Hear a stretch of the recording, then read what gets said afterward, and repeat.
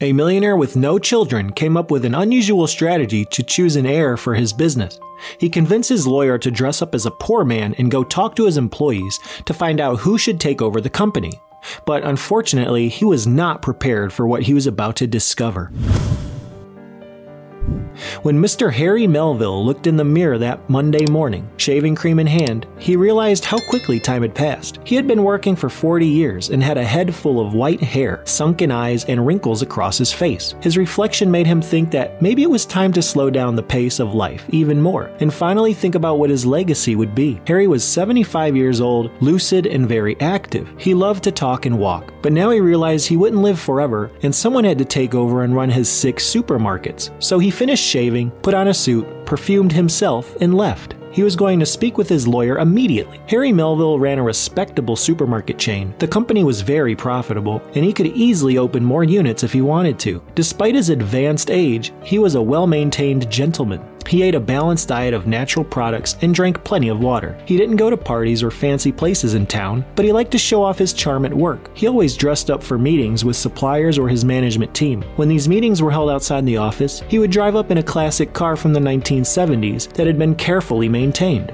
Even though he had enough money to buy the newest convertible, he put his faith in an old car that, like him, was in great shape. He was a man who lived alone and ran his supermarket chain by himself. He was known to be generous to his employees, even if he wasn't always available. His quirks gave him a reputation as a somewhat eccentric man. He didn't have a wife, children, or anything resembling a family. He only had his peculiar ways in 6 supermarkets. He achieved everything through hard work, trial and error, and reinvesting his earnings since he opened his first small grocery store next to a gas station when he was only 35 years old into his own business. It was a daring and forward-thinking move. When everyone else said that the region had no growth potential, he saw it for what it was. After the company grew and got more units, other business people offered Harry a franchise plan, but he turned them down. He said he preferred to stick with the stores that he could run himself, an attitude that contributed further to his image as an eccentric man, also in the business world. Before looking for an heir for his business, Harry Melville decided to pay a visit to his lawyer, Watson Goldstein. Goldstein was used to his client's eccentricities, like showing up at his office late at night.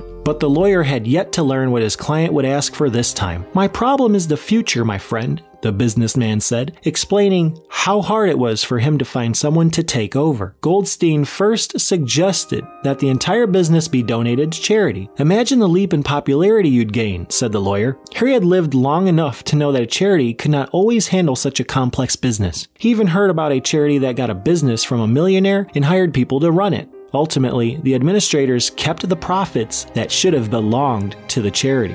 Harry shivered at the thought of this possibility, so he dismissed the idea. Goldstein knew his client and friend didn't have any close family, but he wanted to confirm. "Excuse me, my dear fellow," the old man said. "You know I grew up in an orphanage." It was true. Harry Melville had been sent to an orphanage when he was 3 years old, and no one knew anything about his real family. He moved from one foster home when he was 5 to another when he was 9. In the end, he couldn't stay with either family. At 16, he got his first job through a program for low-income teens and young adults. During this time, he started to learn how to deal with people and how to negotiate. After a few years, he became the manager of a gas station. He lived alone in a small apartment, and his salary was enough to pay the bills and buy a popular car. There was an empty office building next to the gas station. Harry had always thought that keeping this place closed and falling apart was a waste of space and time. So he made a deal with his boss, who owned the gas station, that he would fix it up and turn it into a convenience store. The owner of the building would get 30% of the money made. Harry would get the rest. It took the clever orphan a year and a half to figure out how to open the store.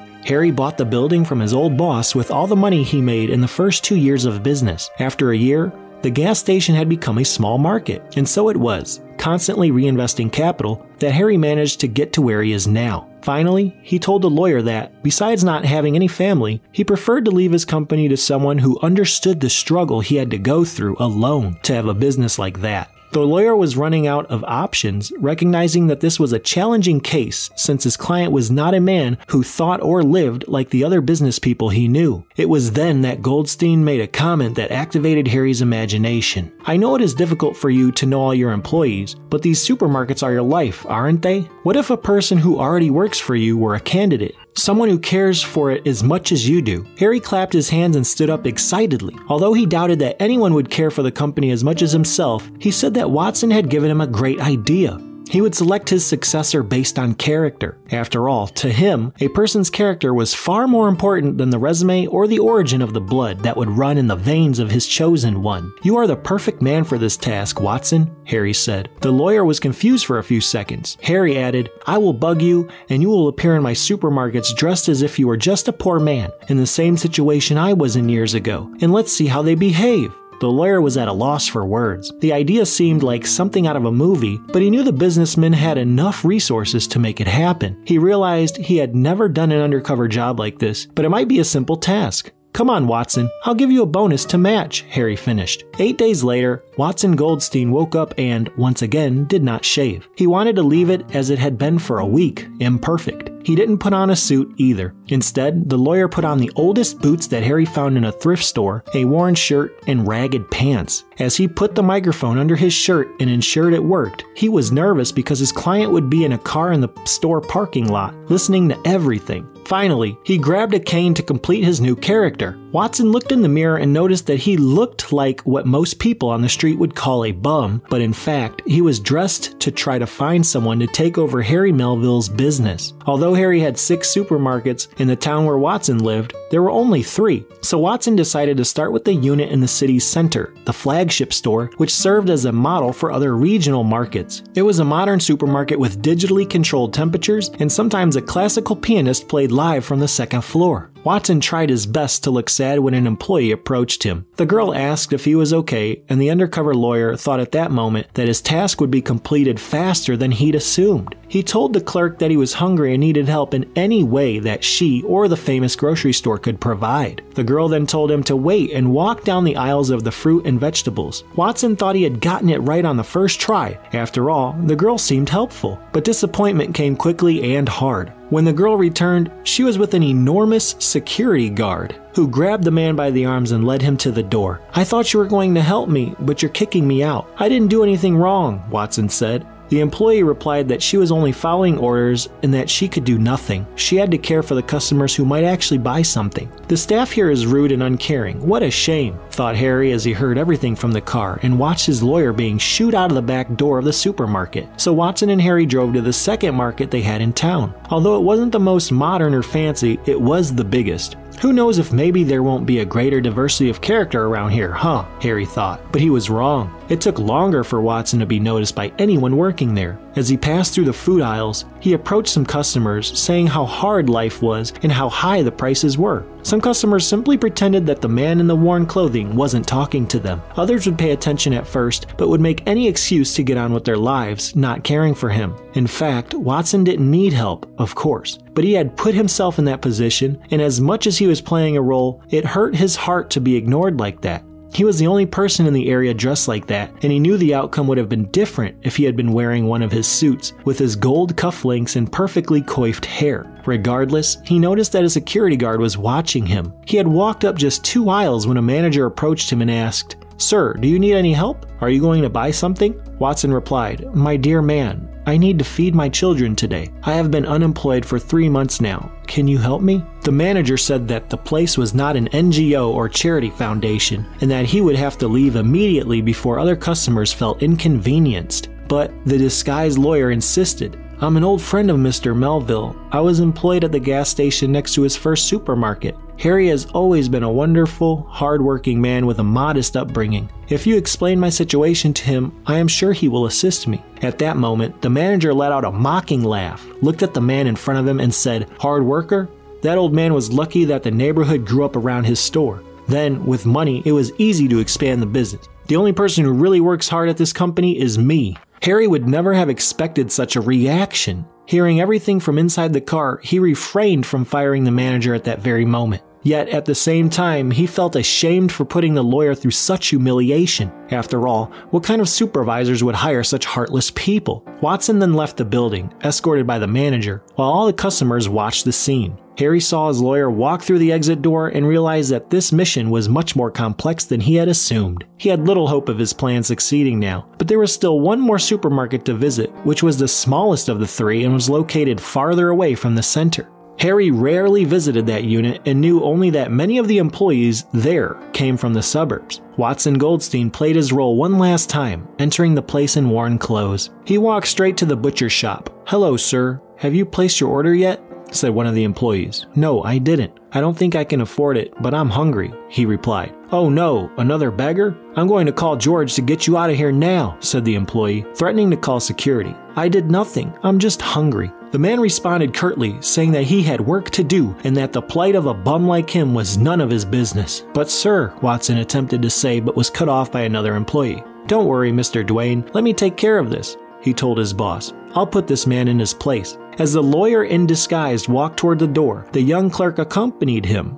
"Sir, please tell me what you want," said the young man to Watson. The tag on his uniform indicated his name was William Long, and he appeared to be in his early 30s. "Young man, I am hungry. I'd be grateful for anything you or this place can do for me." The boy said, "Come with me." So he took the man through the grocery store. Watson was ready to go out the door again, but William took him to an area where the employees ate their meals and gave him a sandwich, a slice of pizza, and a glass of juice. Someone finally helped Watson. "Sorry about Duane, sir. This is a very nice market, and I'm sure nobody here wants anyone to starve, but we have some managers who are so eager to please our supervisors that they forget how to treat a real person," William said. Watson looked at the food before him and decided he would not waste the boy's efforts. But as he chewed, he let a tear run down. "Is everything all right, sir?" William wanted to know. Watson answered yes. He was just thrilled, as it had been 2 days since he had a decent meal. William had been the first to help him. "This is a big market here, and one of the good ones, you know? They allowed me to work, which helped me a lot. And our kitchen prepares many things, but if they aren't sold the same day they are made, they go to waste. So I think it's okay if you take advantage of that," the boy said.